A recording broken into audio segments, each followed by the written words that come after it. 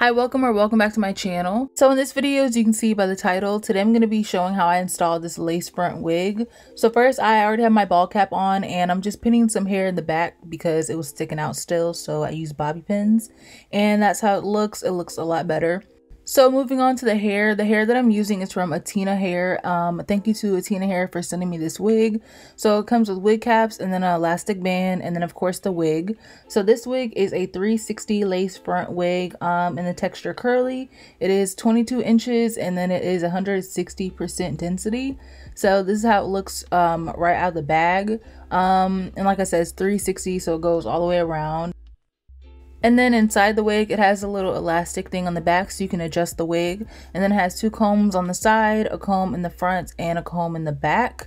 And yeah, so that's how it looks inside the wig. And this is what the lace looks like. I don't know if it's pre-plucked or not. It looks like it is, and it does have baby hairs, as you can see. So this is what the wig just looks like all together. And yeah, so I'm first starting off with cutting off the back part of the lace. It is a 360, like I keep saying, but I don't ever use that part of the lace. I don't ever do like updos, so I cut that off and I'm using two different color powder foundations and I'm putting that on top of the lace so it can be you know, tinted to my skin tone. And I don't know why I said that they were powder foundations. They were clearly eyeshadow colors. But anyways, this is what the wig looks like when I finished. It looks pretty good and matches. And that's what the inside looks like. So now I'm going to go ahead and put the wig on. This is my first time actually putting it on and like measuring it and seeing how it looks on me. So I did that. I measured it out to make sure that it would look right. And I'm pulling it down over past where the bald cap is. So for this part, I went ahead and cut the lace. I kind of got ahead of myself and I usually cut the little ear parts off first, but I cut that and I felt like the hair, the bald cap was a little bit too low. So I just took a cotton ball and I put some water on it so I don't spray the whole lace, and I lifted it a little bit on the sides and then I cut it off. I used a little bit of Got To Be gel too so that I could like get that part to smooth down because it did kind of rise up a little bit. So yeah, I went ahead and did that and it looks a lot better. I actually can lay the lace down and it won't be like on my eyebrow, you know, like it won't be too far above. So yeah, I went ahead and did that. I did it on both sides so that it will be even, and yeah.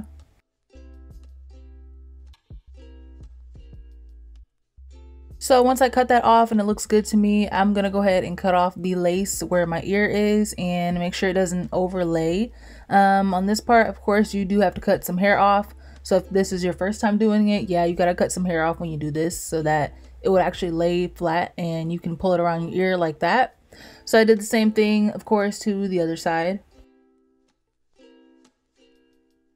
And now is the part where I'm going to be laying down the wig. I'm using my Ghost Bond glue and I'm starting with the middle section first. I always start with this first because I feel like when I do the other sides first, this part always like creases kind of, or not creases, but it like has that weird fold to it. So I always do this so that's flat.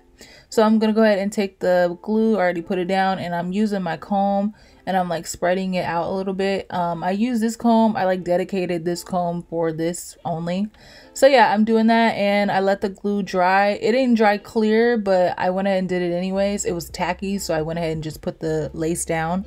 So I pulled it down and I'm pushing it in. I'm using a comb also to help kind of smooth it down. And you can see there is a white residue from the glue on my lace still. So I went ahead and used some Got To Be Free spray. I don't know if this helped or not. I feel like it did because last time I had a residue like that, it stayed the whole time and I wasn't able to get it off. And this time I sprayed that on my hair and it actually like seemed to disappear. So I think that helped keep the residue or make the residue go away. So I'm going to go ahead and do the same steps to the other sides of the wig, the lace. When I'm applying the glue, I like to put it all on at once. I know some people like will do layers, like a really thin layer and then go back in and do another layer and then another layer. But I like to just put it on all at once just to get it over with. I don't have time for all them layers.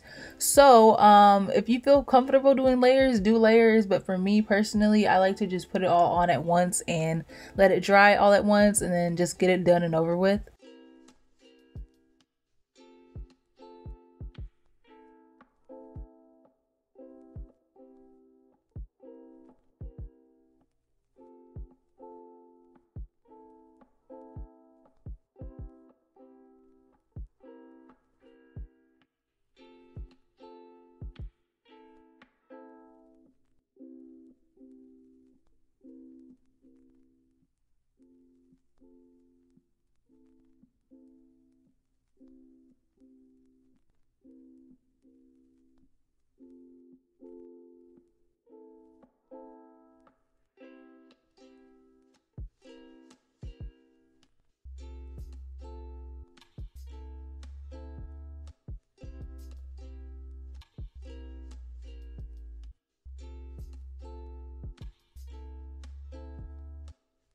So now I'm on the last section of gluing the lace down. I had to go back in on that small part and put a little more glue. If you ever see anything lifting or like something like this happens, make sure you always go back in and fix it because you might not be able to later on. So that's how it looks on that side. And then I cut a little bit more lace off also so it'll look a little bit better. And then I went in with the glue, the Got To Be spray, and smoothed it down. And that's how that side is looking. And this is how the whole lace looks. I feel like it looked pretty good. And then I went back in with the same powder that I used earlier, and I'm using the smaller part of the brush to get kind of more in there. It was a couple pieces that had like that residue from the glue still on there. So I wanted to see if I could cover it up and like kind of make it look a little better. So yeah, I went ahead and did that, and now I'm cutting off the actual lace. I zoomed it in a little bit more so you can see.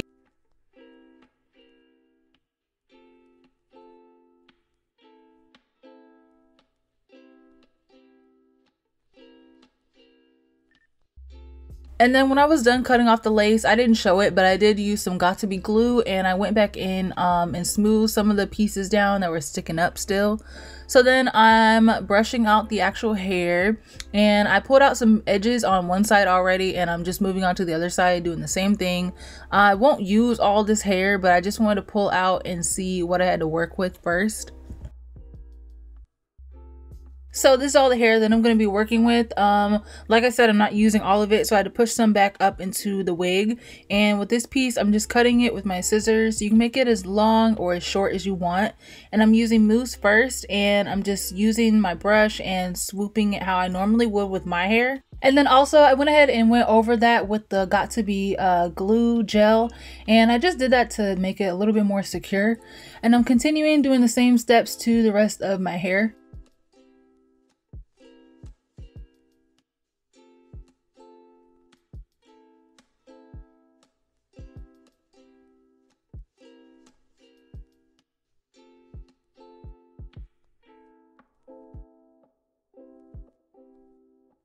So once I finished up that side, I did the other side off camera, and I'm using some mousse, and I'm putting that more on like the baby hair slash edges, and I'm doing this just so that everything stays in place. And then I'm gonna go ahead and I'm putting on 2 different scarves. You can do one if you want, but I use 2 just so that I make sure everything stays in place, nothing gets moved around. And yeah, so I'm putting on both my scarves. I'm using this bandana first, and then we're using a satin scarf. I was filming this part late at night, so I was trying to wrap my hair and go to sleep. So that's how my hair looks. I wrapped it up, and the next morning, this is how my hair looks when I take it out. And the first thing that I did was use water on the front part of the hair, and this is just to loosen it up a little bit from using all that mousse. And I'm also detangling the hair. I'm not pulling the brush all the way through the whole strand of hair, just because I'm only focusing on the front part here.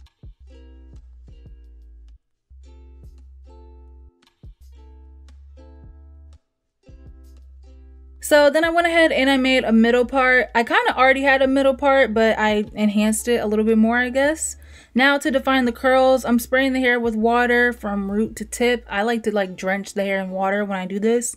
And then I'm using mousse on top of that, and I like to use a lot of mousse also. Using mousse and water is like my favorite thing to use when I'm defining like curls on a wig. And then I went ahead and I'm using my Denman brush. I couldn't find my other brush that I used, the one that kind of separates as you brush through it, but this one still got the job done. And no, this wig isn't too big for me or anything like that. If you can see the back part of the wig is showing, it's because I didn't use the clip in the back of the wig, so it wasn't secure at all, and it kept coming up every time I brushed the hair. But I'm just continuing the same steps to the other side.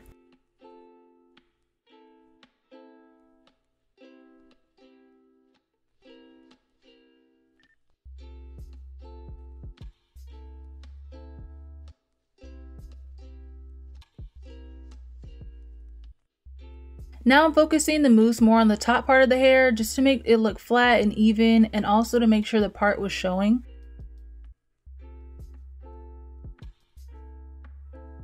So it's a couple hours later. I forgot to close out the video and to show how the hair turned out and the final results. So this is how the hair is looking. Now first of all, the hair, it said it's 160% density. It feels more like a 130, 140, I don't know. It does not feel like 150 and up. So that's one thing about the wig, about the hair that I wanted to mention. But everything else about the hair I did like. This is how long the hair is and how far it goes on me. And yeah, so this is the final result. Again, thank you guys for watching. Hope you guys liked the video. Make sure to like, comment, subscribe for more content from me, and I'll see you in my next video. Bye.